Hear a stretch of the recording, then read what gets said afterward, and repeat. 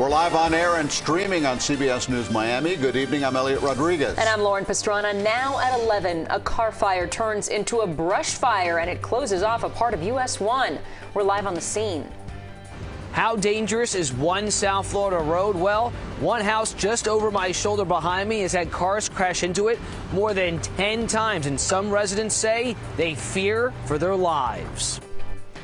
I'm meteorologist Dave Warren. Get ready for the storms. They'll be developing here ahead of this front, which will slow down and create a gusty breeze in its wake. What that means for the weekend is coming up with the forecast. This is CBS 4 News Tonight. He drives over to the Hollywood Fire Department. I assume that's where he went, and he just bangs on the door, and eventually they get out here. He says he woke them up. A neighbor recounts today a Hollywood resident's calls to 911 went unanswered as her home was burning down. As you just heard right there, another neighbor had to physically go to the fire department to get them to come to the home. It all stems from a severe shortage of 911 dispatchers in Broward County. We're also told not only are current operators overworked, they're also underpaid. CBS 4's Joel Waldman joins us live now from Hollywood with more on that story. Joel? Lauren and Elliot, good evening to you. This is all that remains of that home that was engulfed in flames here in Hollywood 2 weeks ago. Now, that's bad enough, but imagine you call for help and no one answers. The snap, crackle, and pop of this house fire 2 weeks ago left neighbors in Hollywood in disbelief. Just a huge orange fireball. But Nicholas Carride's disbelief wasn't that the fire left an elderly woman homeless. It was about what happened when he and others called for help.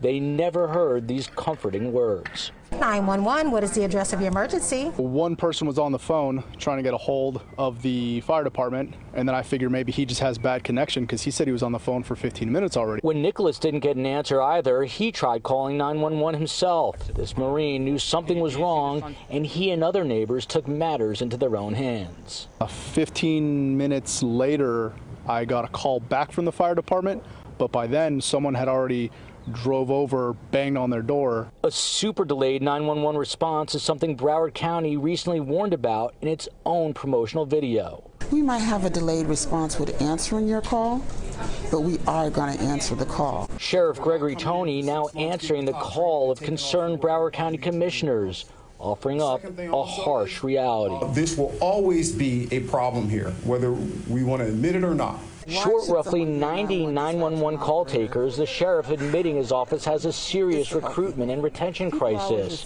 He was given an immediate solution from some commissioners. You won't lose anybody if you give everybody a raise. Give everybody a raise. Give everybody the raise the same as Palm Beach. And you won't lose anybody if that's the issue. But it definitely should be high up on the priority. You know, that's one of the only reasons that governments originally form, right, is to keep people safe.